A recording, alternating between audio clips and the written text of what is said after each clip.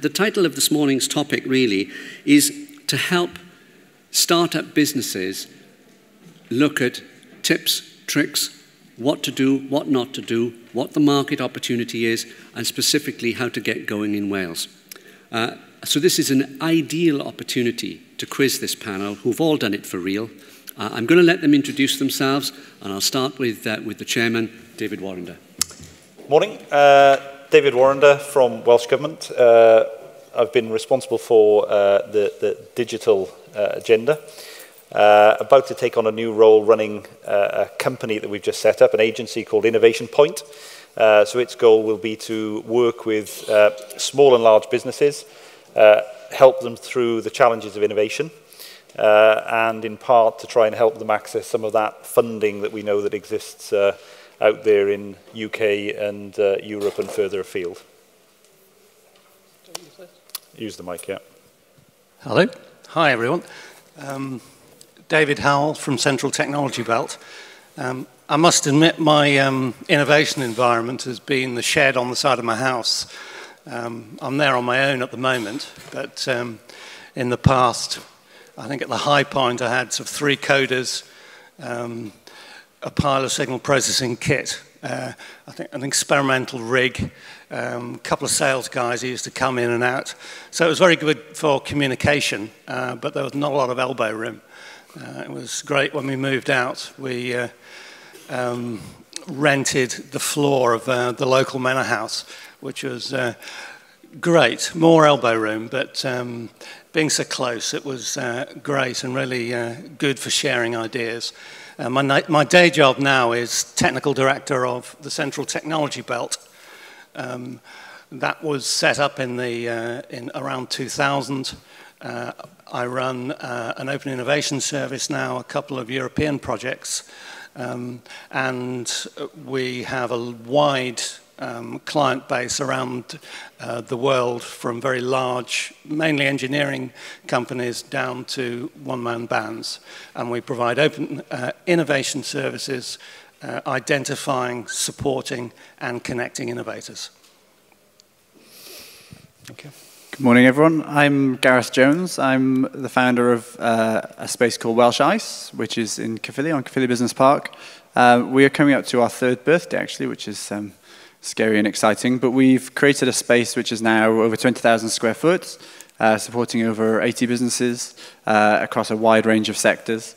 And we've helped create over 250 jobs in the last 3 years, which is great for an area where there's the brand hasn't really been synonymous with innovation and entrepreneurship. So I think that's starting to change now as part of the Cardiff Capital Region, which is quite exciting. And we're looking a lot more in the future at how we can share some of what works with a lot of people who are really getting quite excited about embedding a lot of the innovation activity within their organizations. Morning, everyone. My name is Paul Harwood, and I am co-founder and director of TechHub in Swansea. We started TechHub about 18 months ago when a group of us got together in one of the other co-working spaces called IndyCube. Got a few no's from TechHub when we asked them to set one up in Swansea, and eventually they said yes, and we've gone on to fill a whole building which used to be full of post office workers, with 40 startups, about 120 people in the building. Like you, we've managed to create a few jobs along the way.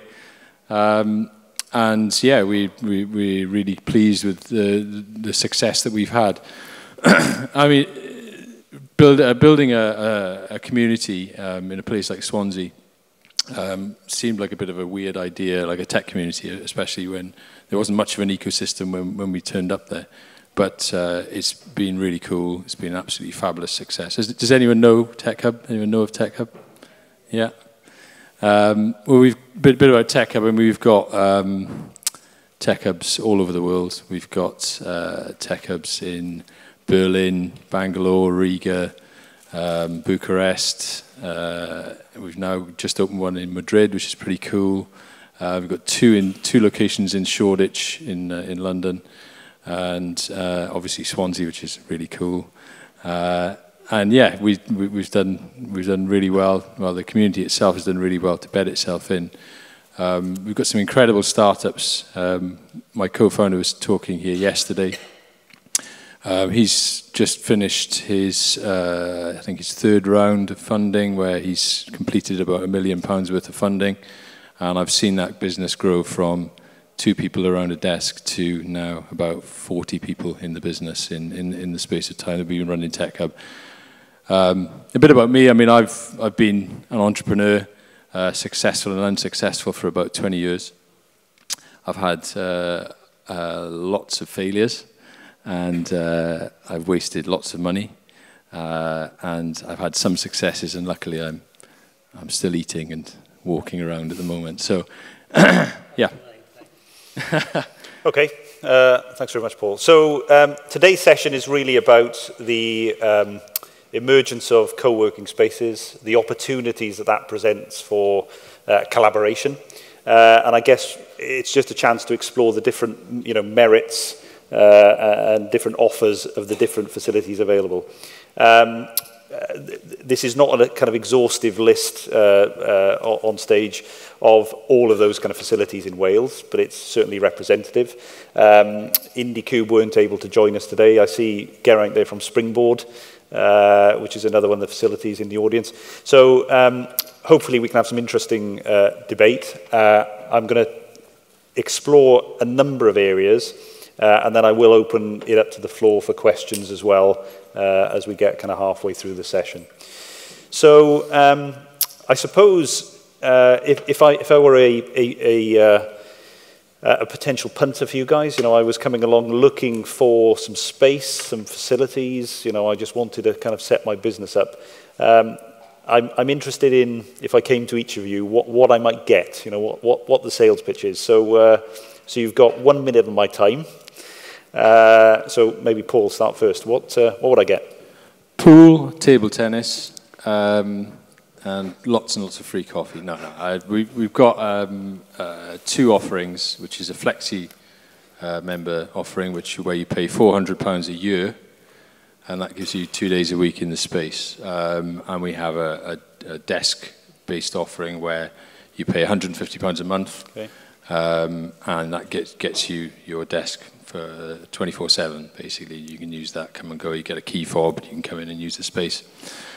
The most valuable asset you get is actually access to the community itself, because within the community we've got an incredible amount of incredible wealth of expertise and talent, and it's very nepotistic. People tend to hire each other, and it also transpires that if you're looking for work, I mean, it's a fantastic place to go, because you can honestly have the longest interview you probably ever have with someone sitting opposite you, and really, it is so infectious. Being an entrepreneur there, it can be quite dangerous, because you can walk in there without any businesses and walk out with 3 or 4 under your belt by the end of the day, So, okay. So it's a really vibrant, really brilliant atmosphere. Okay, great, thank you. So we've got a number of. Is that working? No, it is. We've got a number of membership options, but the difference, I suppose, we've got the desk options, as Paul mentioned, but we've got space for businesses to grow into as well. So our idea isn't necessarily about spinning them out after 12 months or 18 months.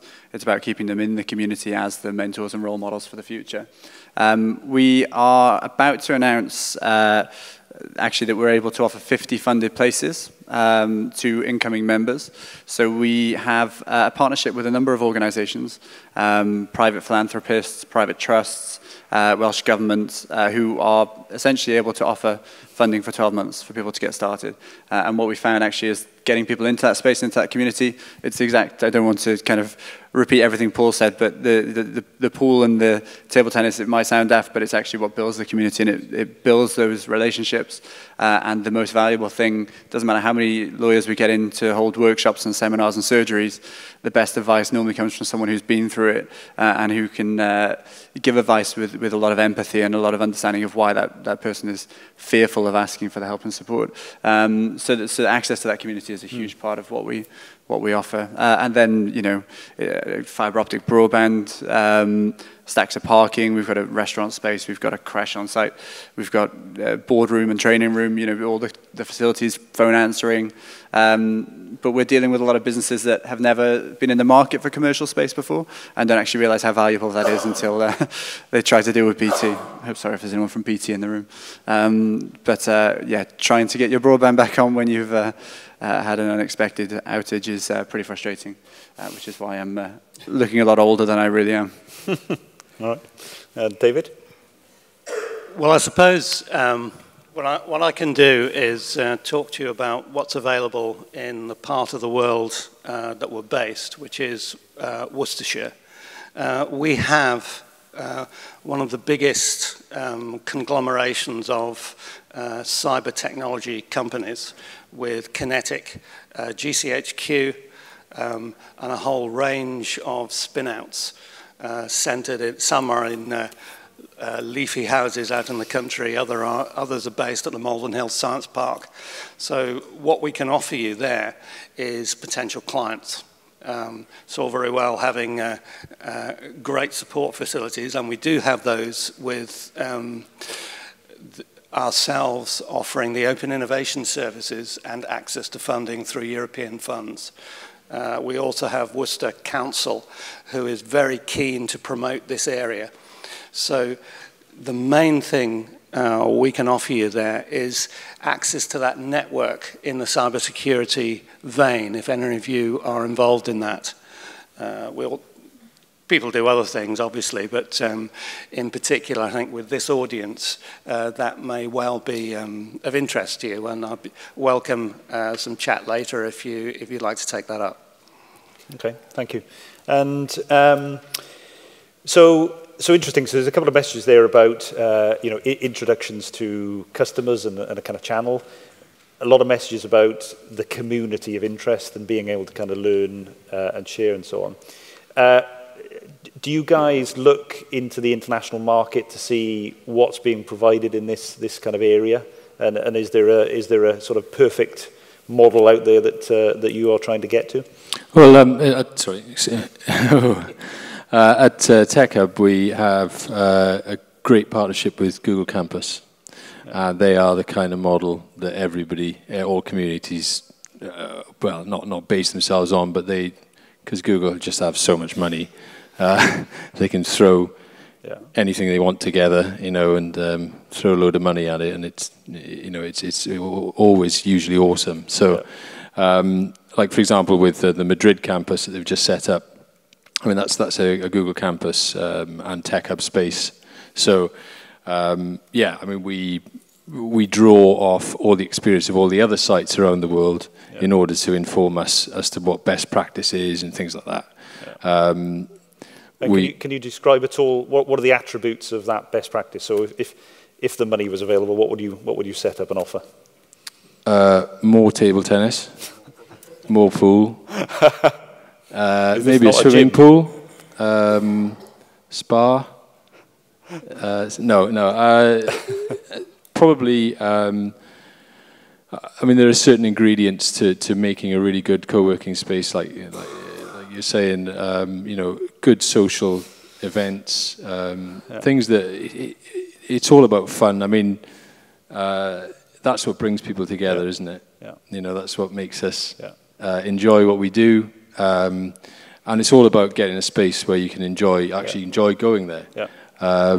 Part of the problem for, I suppose, not the problem really, but with a lot of the kind of business parks and things like that, and these very staid places, they're can be very dour places, and really when you're doing probably the riskiest thing you'll ever do in your life in terms of business, you really want to have fun, because otherwise you'd probably jump off a building, you know. and that's what it comes down to is creating a really good environment that allows people to take risks and have fun at the same time. Okay. So a lot of what you described there is about the social side. Didn't actually sound expensive, even though you said actually these places have a lot of money. Gareth, what about you in terms of the perfect model? Where are you trying to get to? One of the things that we've realized is that we don't necessarily want to reflect anyone else's model in what we do, because our market is a completely different market to a lot of other centres. So there's actually there's a conference for everything now. There's a co-working conference called Co-working EU, and I was quite staggered when I went along that it was almost like as if we'd all been abducted about 5 years ago and brainwashed into using the same language without realizing. It was all about space. It wasn't about the yield on the shared offices. It wasn't about the property play. It was about creating a space where people really wanted to spend time. And the more time that you can spend there, obviously the more relationships, more serendipitous collisions you can have, the more likely you are to form partnerships that hopefully will lead to either trade or support or development of your project. One of the points I think about if you had the blank check, what that would go into, I think it's teams. This is quite a low margin industry to be in, unless you're taking equity in businesses. And that's one model that works quite well if you've got quite a nice starting point in terms of being able to invest in the businesses. We don't really think that's a model that fits with the kind of businesses we're attracting. We're attracting a lot of traditional SMEs, a lot of traditional freelancers and businesses that they're feeding their kids and they're paying their mortgage. They shouldn't be made to feel bad if they're not looking to employ 20 people in the first 2 years. They're doing great things, and they're usually the most active parts of the community, and they're the ones who are willing to give the most support and advice, which, if you happen to have 3 pretty niche skill sets around you when you're looking to start to develop what your marketing strategy is or how you're going to raise, then that's worth more than us being able to have a room full of pool tables, so that would be nice. The other thing, it's about making the time to organize those things. It sounds stupid, but putting a Facebook post up saying, who fancies coming to the pub this Friday? You've just got to find the time in the week to think, now's the time when it's reasonable to go on Facebook for 5 minutes.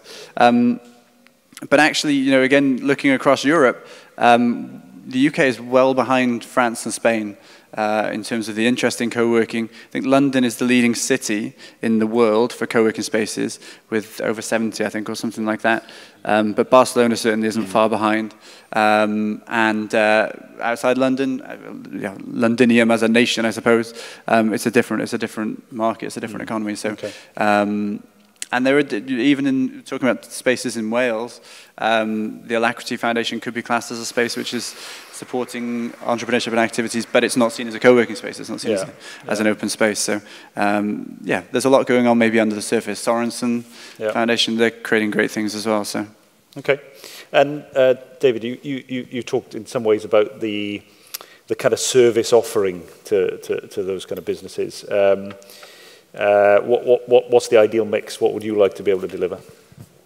Yeah, for us, it's all about connections and making the, in innovation speak, the ecosystem dense so that you have all the opportunity you need to meet with and connect with the people who are going to buy your product, who you're going to work with, who you're going to socialize with. And I do take up Paul's point about fun. As entrepreneurs, we all know it's a kind of pretty stressful career path, and fun's important to keep you sane. And co-working is a great way of keeping yourself sane, keeping yourself centered. But it's not everything, especially in the kind of rural environment that we find ourselves in. It's sometimes difficult for people out in the sticks to connect with other people.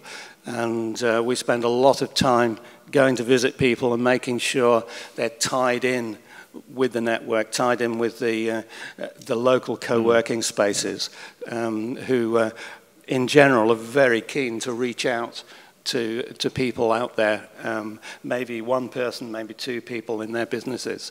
But for us, it's all about connections. Funding's great, we all like funding, but the most wonderful thing is customers.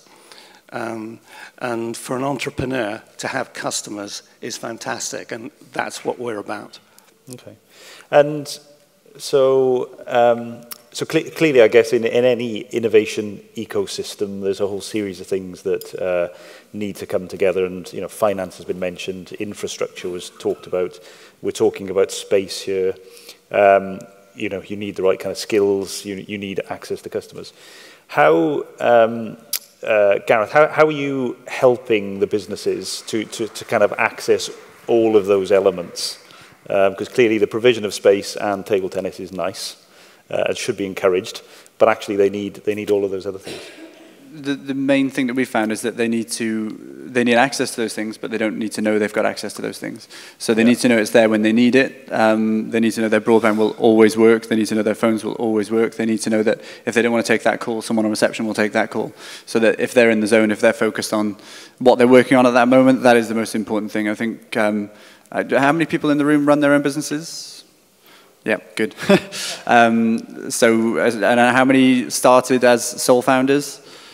Yeah, so that time that you have, which is of incredible importance and incredibly limited, needs to be entirely focused on the task at hand.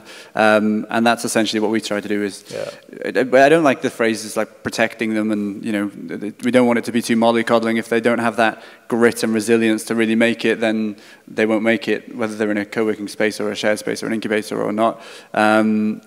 But in order to just be able to focus and not have to worry about if you're working from home, making sure the washing's done, or making sure the kids are picked up, or making sure that the washing machine isn't going up when you're on the phone to a client. It's just being free to get on with it. Okay. And Paul, what about, so clearly there's a network of service providers out there to support startups, you know, legal advice, accountancy, finance, and so on. What measures do you take to kind of draw that network in to work with the businesses? It's quite good to see so many entrepreneurs here. Just one question I want to ask: how many have actually got a lease at the moment that they're operating? You know, that so okay. So how many people are working from home? Okay. Yeah. Well, just to answer your question, yeah, we work closely with lots of events. Is the one is the thing. You know, events is like our lifeblood really, and getting people to come along to events means that kind of stuff which you're talking about, you know, integrating with service providers tends to happen very naturally at events. It's much better, I find, you know, that you just bump into somebody that happens to run an accountancy and you just talk to them about what your issues are. And Wales is a very, very small pool of professionals. You know, when you compare it to somewhere like London or Bristol, or, you know, the whole of Wales is actually, I mean, I bumped into the same faces all the time in the last year. And you know, getting on first name terms a lot of the time with a lot of the service providers is actually brilliant, because you know, and co-working spaces really affect that. You know, when you have an event in the space, everyone sort of clubs in, you know, comes along to the event, gets stocked full of pizza and beer, and you know, and it's very relaxed and it's much less formal, I think, and much more open and transparent. And what the value of that is that. Of course, we're all trying to sell something to somebody, but I think when you go to an event or you're going to, you know, whether you're a member of TechHub and you're there and somebody's coming to the event, you're much more transparent and you can be much more open. It's less of a sales pitch. So you can actually, for service providers, they can come in and really build relationships with companies that in 3 years' time might be £1 million companies. So for them, that's, you know, to be first name terms with the person who's running that company means that you've already broken through a lot of the sales rubbish that you have to do in order to get those relationships going. So for service providers, it works really, really well. You know, the whole model works really, really well. Everyone's very accessible, and that's, you know, part of the whole co-working ethos, really. Okay, so kind of quite an unstructured approach in some ways, but just creating the opportunity. So Yeah, I mean, what happens, what tends to happen is, you will get introduced to people because they know that you need something. Yeah. Yeah. So rather than you being sort of, you ringing up a solicitor or ringing up, an insurance company, it'll be that somebody will say, "Oh, have you spoken to? He's a good guy," or "He's, she's a good girl." It's like that. You go and speak to them, and it'll happen across a room rather than, you having to do the formal, the formal thing of arranging a meeting and all that stuff. Okay. It just works so well. It works really well in London. It works really well in places like that because, in fact, most recruitment, sadly, consultants, who are trying to recruit IT companies are now looking at events, like tech events as a real way of getting their claws into you. Okay. Yeah.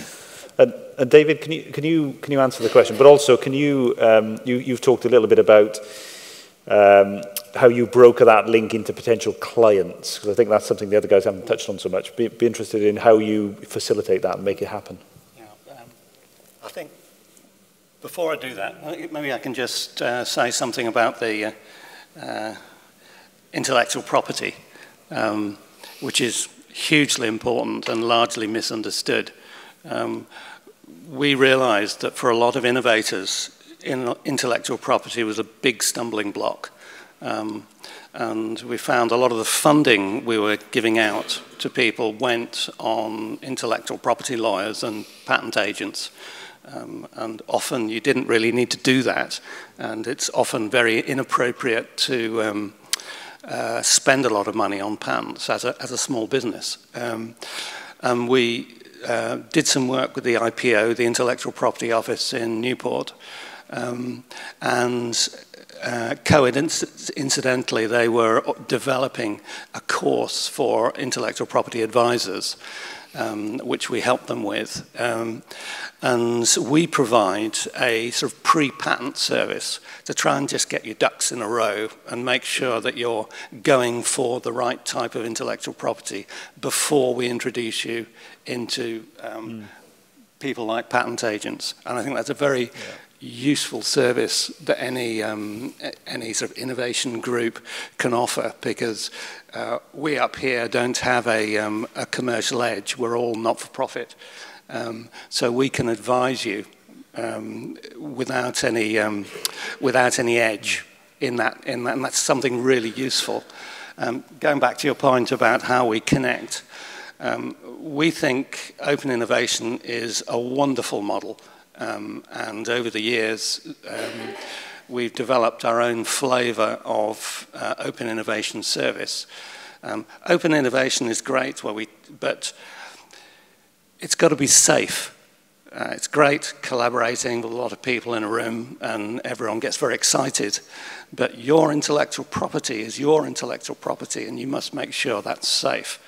So we've designed a service where we can put you in contact as a small businesses with larger businesses in a structured and step-by-step way, and making sure that the non-disclosure agreements are all signed, and we do all that for you. So all you have to do is turn up and pitch your idea. And I think that's a very powerful model, because what small businesses need is sales, and what large businesses need is innovation. Large businesses just cannot innovate. I did a wonderful connection like this once between one of the big defense firms and a small games company. And they invented something there in the room. It was all to do with games and vehicles. The big company went off into a corner and talked about how they might develop a project, who they need to pull in to make it happen, what kind of senior management and project managers. And while they were doing this, the games company had written the software and was trialing it in their game. They'd done it. And it's just I think it's difficult sometimes for small business to realize how bad large companies are at innovating.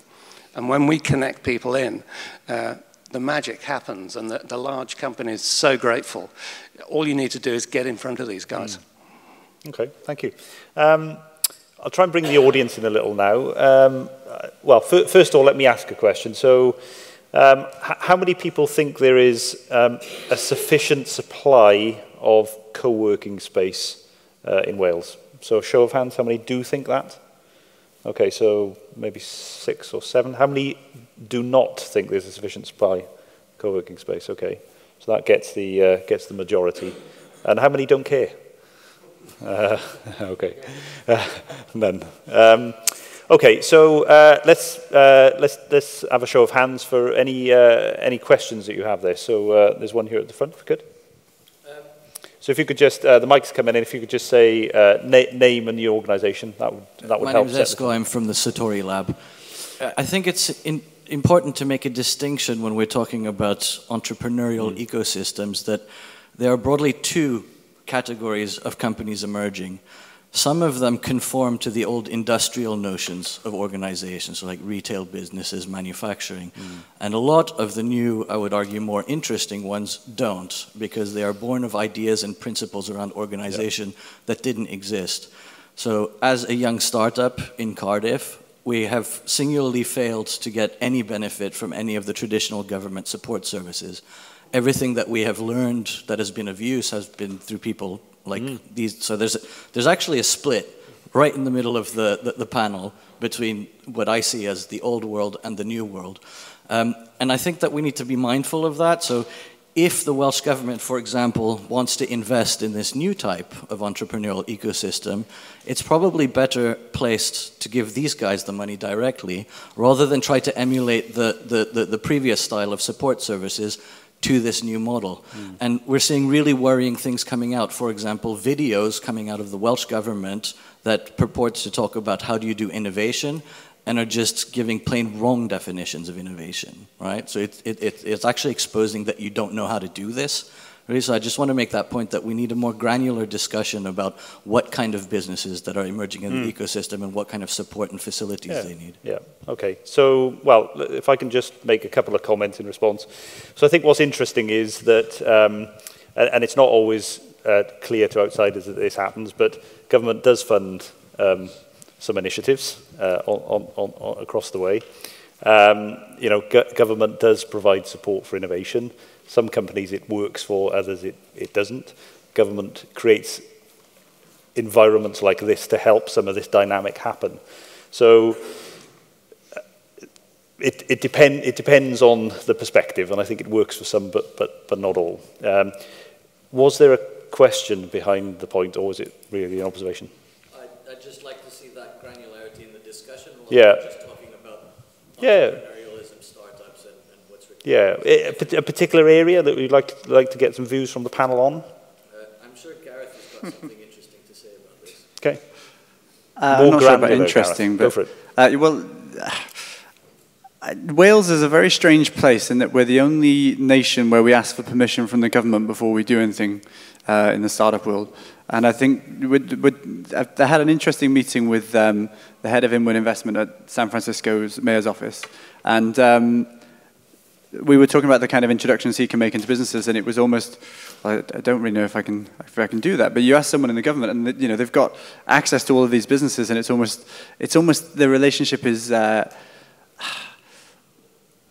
too familiar in Wales. We know who the key players are, the key individuals are within innovation, within entrepreneurship, and that shouldn't be the case. We should be just getting on with it, I think. I think there are challenges around how the public funding is made available to projects to make it happen, but again, it's too slow and it's too cumbersome for it to enable that kind of activity, because as you know from the activities you're involved with, you don't know what the outcomes will be when you first get started. You just know there'll be something beautiful that's created. Government doesn't and arguably shouldn't be in that space. But the reason why government is involved so much is because we have a lack of inherent wealth in a lot of key areas in Wales. And, you know, we're talking about Cardiff and Swansea as being represented essentially. As, you know, I see Caerphilly as being a big part of the Cardiff capital region. I know that Caerphilly County Borough Council agree with that as well. I'm a North Walian, and one other cog in the... Oh, no, there we are. Right, now let's take over. You know, there's a whole different challenge in North Wales than there is down in the south. And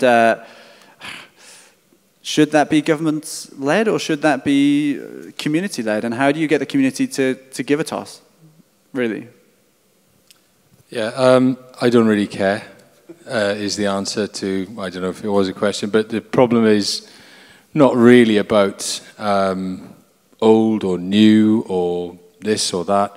It's to do with risk. It boils down to risk.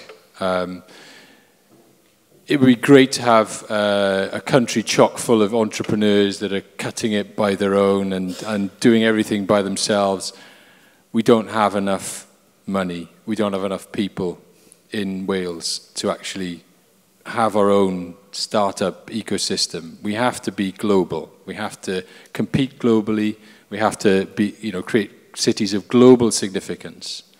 I find the kind of inward discussion about where the money comes from irrelevant. It's irrelevant. To me, it doesn't matter whether it comes from the government or it comes from a big organization.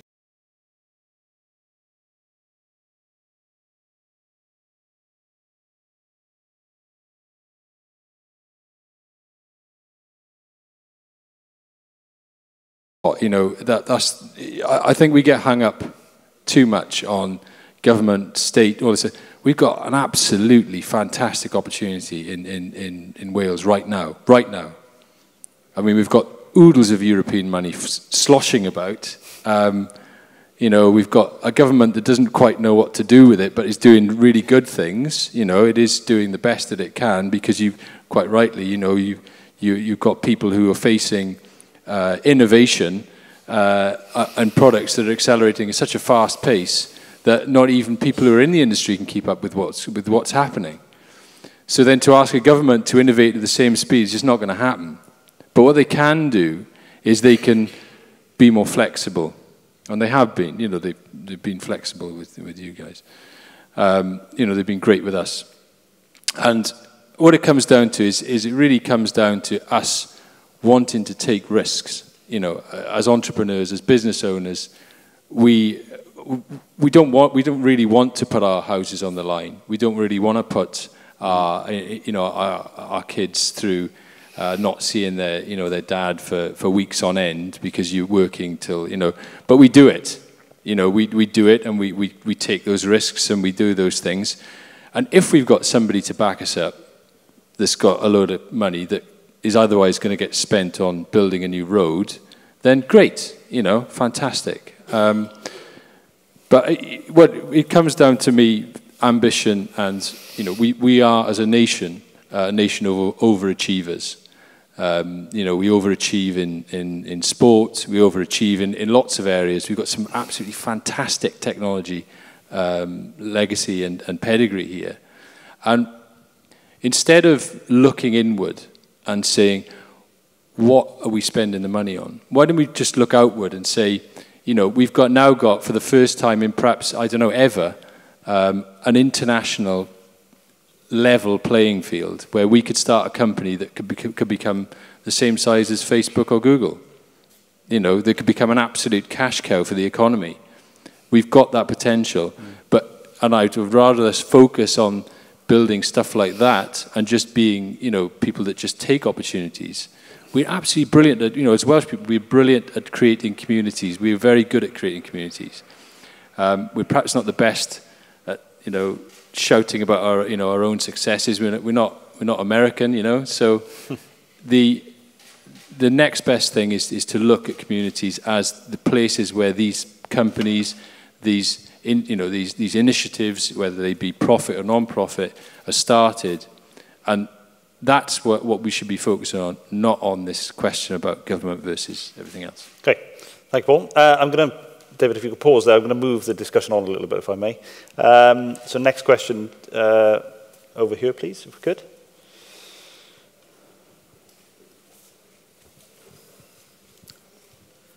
Andy Carr, I'm head of supply chain at FreeSat. Wales is really special. It's got a great community, great sense of social community about it. How do we encourage more people in those communities to take those first steps and start businesses? Because for every one Google, you need 1,000 large companies and you need 10,000 small companies. Yeah, David, well, could you I can tell you how we do it. Yep. A lot of legwork. We go and see people and offer people funding to think about the very first stage of their idea. And often the first question you need to ask is it new? Has anyone done that before? And you know, if you read the literature about creativity and how that is converted into a business, if you don't answer that question pretty quickly, then you don't have a business. So we help people. We go and do one-to-one interviews with as many people as possible. And I think there's very little substitute for doing that. It's a very expensive thing to try and do. And the government does do some of it. But I think naturally for government, they find it more useful to deal with large companies through the catapult centres and Innovate UK, and it's more hard work to deal with individuals in terms of manpower. But that's, as we know, where the growth comes from. It's small companies, individuals, people working, co-working centres. That's where the growth comes from. The question is about how we find them, I think, is the key thing. So yeah. we're saying it's difficult. We have some prior. We look at the patent database. We look at. We go to events. We just go and see an awful lot of people and make people aware that we exist and we're there to help. And Gareth, where do you find them? I think I'd reframe it a bit as well. I don't know if anyone saw within the development bank proposals about this idea for a lottery. Did anyone see that? Where essentially everyone submits a business plan and once a month they pull one out of the hat and that's the one that receives £100,000. And a lot of people, well, Sean Barry didn't like it, but everyone else kind of thought, well, hang on a minute, how much do they waste at the minute on the grant process? And actually to get access to these business plans and then be able to connect them with alternative sources of finance, I thought it was quite a sweet idea. It will never happen, but that's quite a nice way to actually see where that motivation, that inspiration is.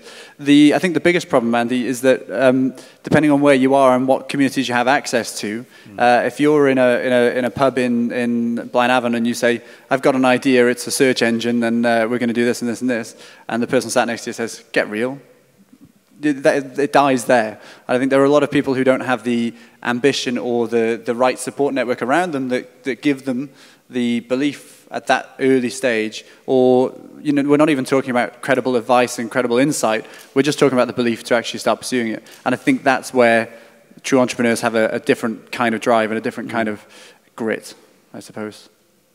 And Paul, how do we find them? Because I think the kind of dangle the carrot of finance is one way, but how do you find them? Well, it comes down to a matter of culture, and they're out there.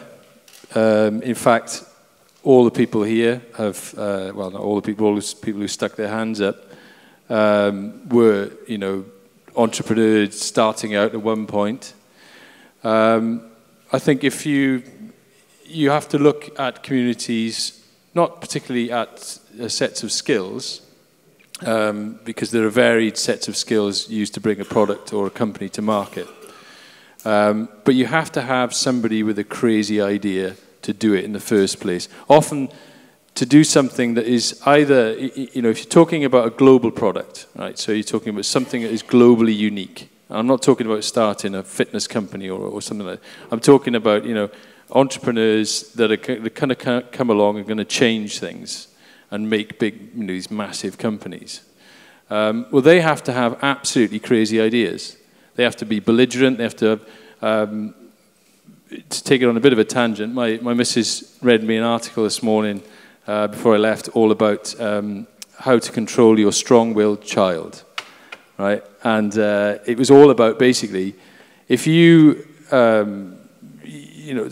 the strong will of a child is basically all the qualities that you need in an entrepreneur, right? So they just don't listen. They're a pain in the arse. They do what they want to do, regardless of what you tell them to do. And it can be really frustrating as a parent when you want them to just do that thing, yeah, and they're just not, what they're going to do is they're going to learn by themselves. And it's fostering that culture. I mean, as a parent, because what you end up with is you end up with somebody that can stand on their own 2 feet, right, and can challenge the status quo. Sorry. So in order to find those people, you need to foster that culture of being able to fail. So this is, this is what it comes down to, right? So it's being able to make mistakes. We've got companies that have failed 3 or 4 times and pivoted in TechHub. And when we have new people come into the space, it's a very relaxed atmosphere. So that encourages them. Like I had a guy come in 2 weeks ago, and he's been working for a big data company in SA1. And we were at an event, and he told me about this app, and it sounded awful. It sounded absolutely terrible. It was some globe thing, right? It's like, what? And then he came in and he showed it to me, and I was blown away. I was like, whoa, this is amazing. This is like, wow, this is really cool. We could do loads of, And it's like having that thing where I don't know how it would make money. I don't even know if it would be a good idea, and if someone else has done it. But it's giving everybody, regardless of age, because I think we tend to get hung up on young entrepreneurs, but actually a lot of the most successful entrepreneurs are probably the age demographic of this room, people who've been there and done it a bit, and I've got a bit of life experience. So it's really not about sort of discovering like there's this mine shaft of entrepreneurs who suddenly sort of open up and then they spring out of the ground. We are those entrepreneurs. We are the people that would go into our our co-working spaces and for 1 day a week and try and work on some crazy ass product that sounds awful and probably will never go anywhere. But that's where it comes from for me. Okay. I think we've probably got time for one more question. I know we're out of time, I think. So, well, thanks for everybody who came along. Thanks for the questions. Thanks to our panel members, and enjoy the rest of your day. Thanks. Thanks, guys. Well done.